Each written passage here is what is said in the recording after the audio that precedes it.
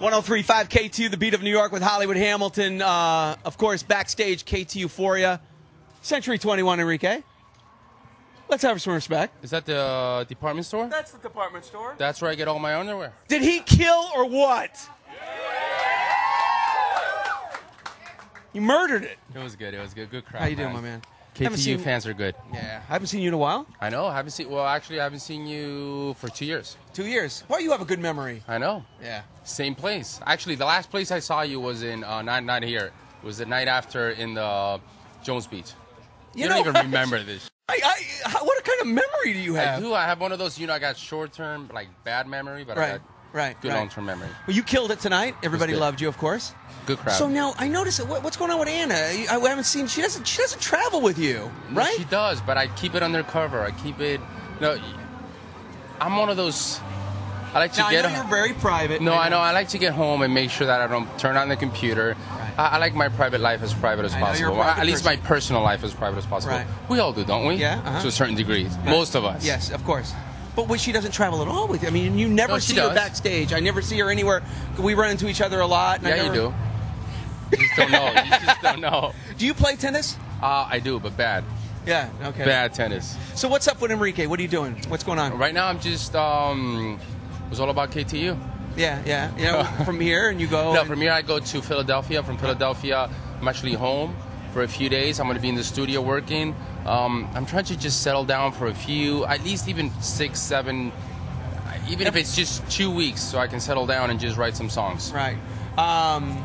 Every time I see you, you say that. I want to settle down. No. When I say settle down, I mean I need time. The thing for me is that I'm unlucky in that way that I need time to write songs. You never know when it's going to come to you. Right, exactly. I say this all the time. It's like going fishing. Sometimes you get it. Sometimes you catch the big one. Sometimes you don't. You go there for an hour. You fish. You do fish? No.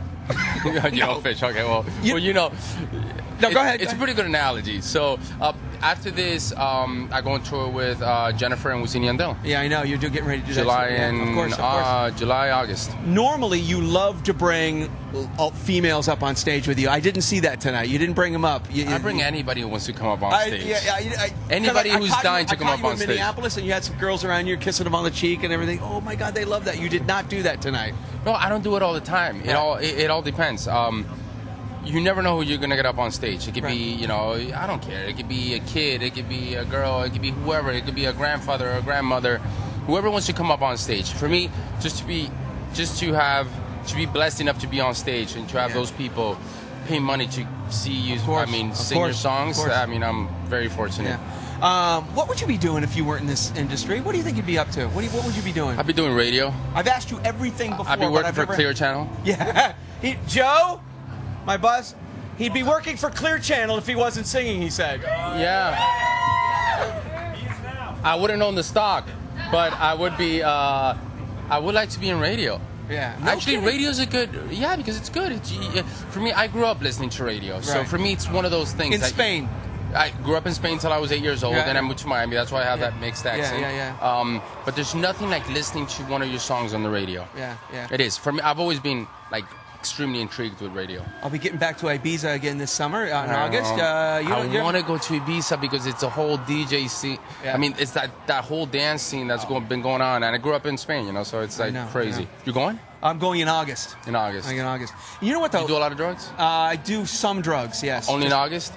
Did I just say that? He just asked me if I did drugs. You only do drugs in August? Only in August. Ibiza? Yeah. Now, why do you associate your country with drugs? You got... I didn't say that. You just did. I didn't say that. You just said... I said August. All right, okay. Don't f with me. All right, I won't. Okay? You know what I want to say? Try to turn the words around. Before I get out of here, I want to say, I've watched you backstage. You take your time with every single fan. You really are a good, and I'm going to tell you, good person with fans. No, you are a very good person. You know what it is? When I started doing this, if you would have asked me, I would have told you there's no way I'm going to be doing this 2 years from now when I first began my career. And here I am, 15 years later, and I'm still doing this. I can't believe it. I really appreciate it. Well, we have so many people that come in and out here, but you're really genuine. The way you treat your fans and the way you just cater to them and you take your time with them. No, if and it I wasn't know for them, I wouldn't be we here. have like 400 people back there ready to meet you right now, and I know you will take your time Now, with each and I every only one do of them. 350 a day. So 50 got to stay out. If you had a chance to look into this camera right now, to talk to all the females and a couple guys, what would you want to say? What would you if you Why were only a looking at couple that- guys? There's a couple guys out there. There's you a know, few, but- there's a lot of secure guys out there. True. What would you want to say? I just, look, to all the fans, just thank you so much for letting me be here. I was doing KTU. I was doing this show back in 2001. Actually, yeah, 2001. And here I am, 2012, doing it again. Just thank you so much, and thank you guys for supporting me. But if it wasn't for, you know what? The fans, they support you guys, and they support us, the artists. Enrique, as always, you are a gentleman, and we really appreciate you being a part of Ktuphoria. Mr. Hollywood, you... All right, baby. I love you.